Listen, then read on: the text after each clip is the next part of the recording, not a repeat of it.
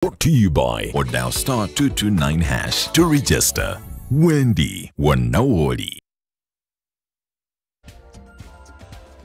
Welcome back from the break as we continue with our stories. Emyooga Beneficiary, who transitioned from subsistence farming to commercialized agriculture, counts millions from investing heavily in mixed farming.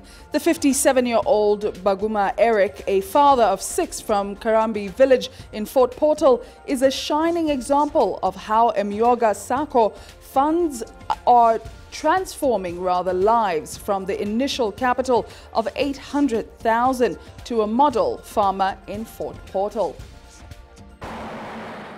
With the initial capital of 800,000, a 57-year-old Baguma Eric, a resident of Karambit village in Fort Portal City, is now a model farmer in the areas with a muscle gained from the Emyooga intervention. From his initial investment of 800,000 shillings, Baguma invested in vegetable growing, from which he harvested and sold to buy a cow and calf, which have multiplied to a stock of 6 dairy cattle. Earning about 2.5 million from vegetable which I was growing. I planted carrots, green pepper, cabbage. Then when I get the profit, I bought 1 cow.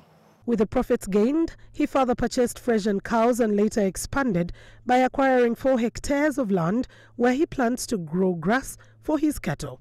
Then after that, getting 2 million, I go back to the Sacco. I claim another money. They give me another loan of 2 million. And I have some little money which I've been keeping. I collect it.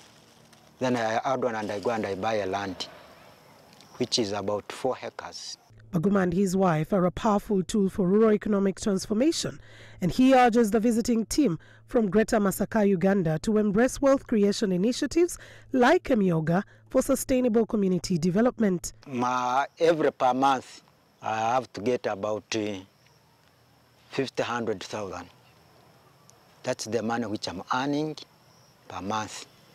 So but as I'm here, I have a lot of I have a big program.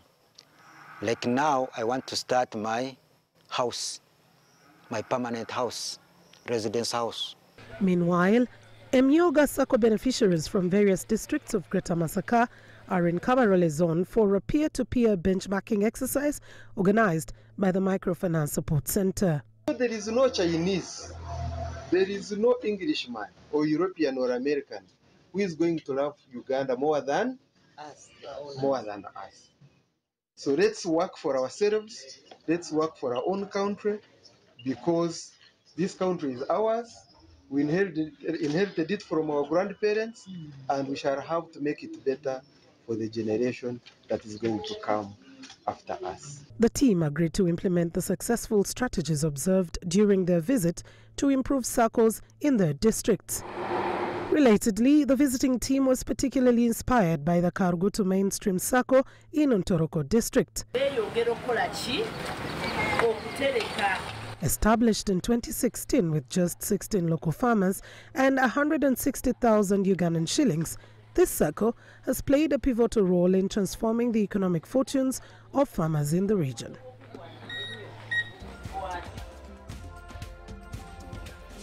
Now, Uganda